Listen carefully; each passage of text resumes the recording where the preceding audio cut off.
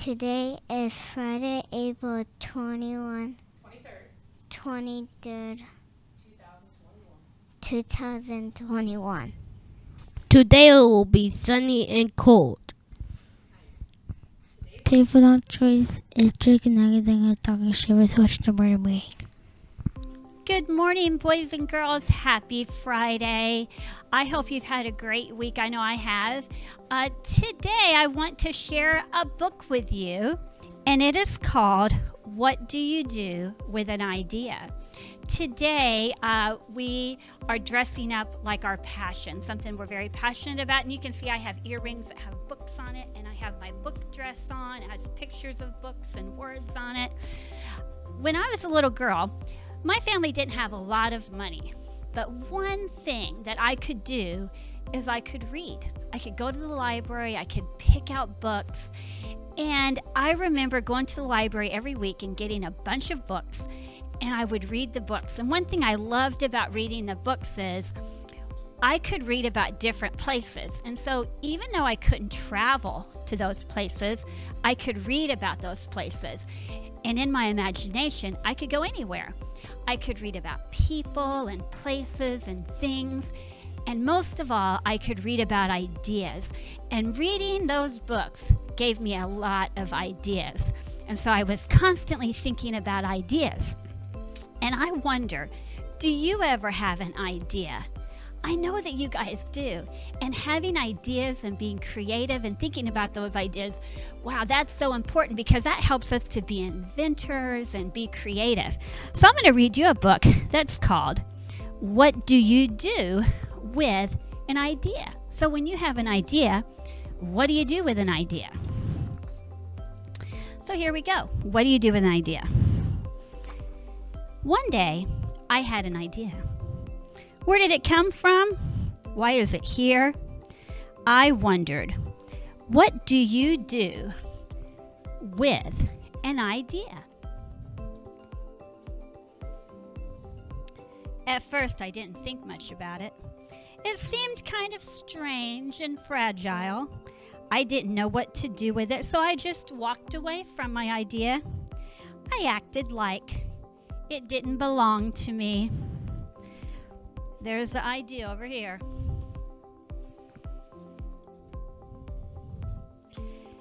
But it followed me. I worried. What would others think? What would people say about my idea? I kept it to myself. I hid it away and I didn't talk about it. I tried to act like everything was the same as if it was before my idea showed up. But there was something magical about my idea. I had to admit, I felt better and happier when it was around.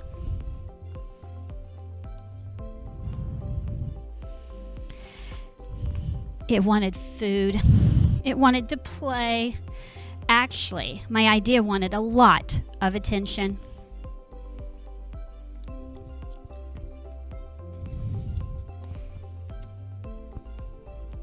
It grew bigger, and we became friends.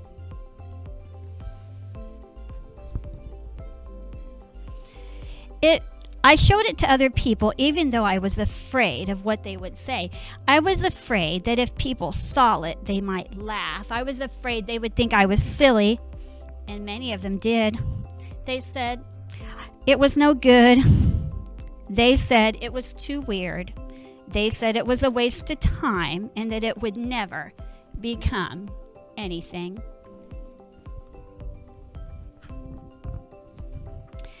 And at first, I believed them. I actually thought about giving up on my idea. I almost listened to them. But then I realized, what do they know? This is my idea. No one knows it like I do. And it's okay if it's different and weird and maybe a little crazy.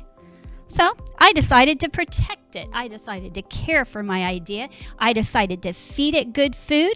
I worked with it. I played with it. But most of all, I gave it all my attention. my idea grew and grew, and so did my love for it.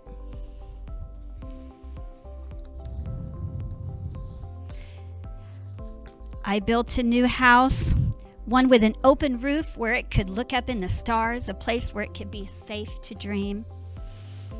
I liked being with my idea. It made me feel more alive, like I could do anything. It encouraged me to think big and then to think bigger. It shared its secrets with me. It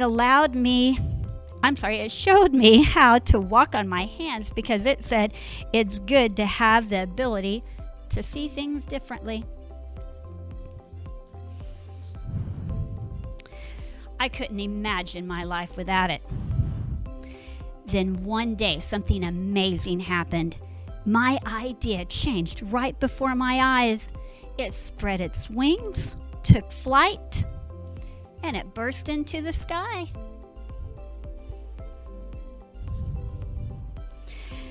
I don't know how to describe it, but it went from being here to being everywhere. And it wasn't just a part of me anymore. It was a part of everything.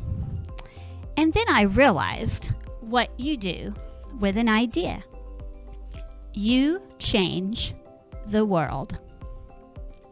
So boys and girls, what idea do you have? And how will your idea change the world? That's what I want you to think about for Fun Friday. Bye-bye. Let's go ahead and do our JPS mission statement. JPS kids soar, like our idea, higher. Super problem solvers, outstanding writers, accomplished readers, ready for success. And now for our success equation. Hard work plus resiliency plus teamwork equals success. Have a fun Friday. Have a good day.